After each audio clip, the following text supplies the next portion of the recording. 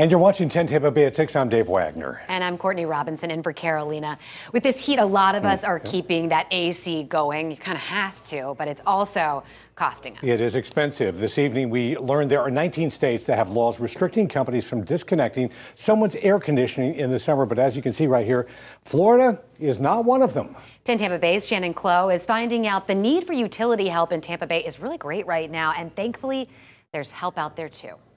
We have seen an increase of need for utility assistance. Metropolitan Ministries has a utility program helping people pay their electric bills. Currently, we are receiving over 350 requests. That's 3 times what they're normally used to assisting with in Hillsborough, Pinellas, and Pasco counties. This is as high as we've ever seen it. And some are sitting on a wait list. Now they're having to decide, am I going to pay for food or am I going to pay to keep the electric on? Florida doesn't have any laws that prevent a power company from disconnecting someone's electricity in the hot summer heat.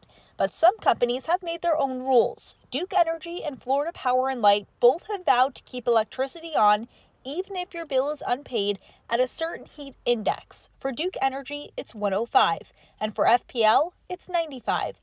TECO pauses disconnections when the temperature is expected to exceed 93 degrees. That provides a little bit of a buffer, but it's kind of scary when we think about how hot it's getting in Florida and how hot it's going to continue to get. As a law professor at Stetson University, Jacqueline Lopez says when it comes to disconnect laws, new measures are being discussed. I do know that there's federal legislation that's being proposed. She tells me there are federal programs like the Low Income Energy Assistance Program, plus another one that helps elderly. There are things that we can be doing in the meantime, even at the local level. Nonprofits like Metropolitan Ministries are doing their part, but they are limited. The more donations that we get in from the community, the more people we can assist. For 10 Tampa Bay, I'm Shannon Clow.